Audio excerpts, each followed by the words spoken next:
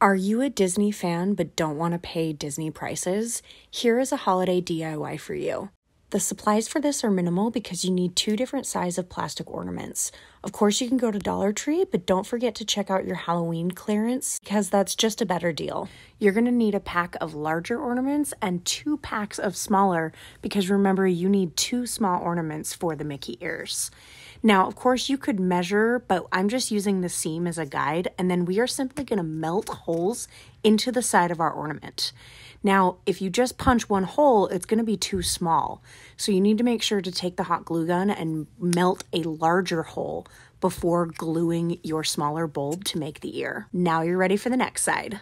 Now this simple DIY is complete and it won't shatter if it hits your floor. Don't forget you can do any combination that you want, and if you would like to see the Fantastic Beast Kelpie I made using this same melting technique, check out the comment.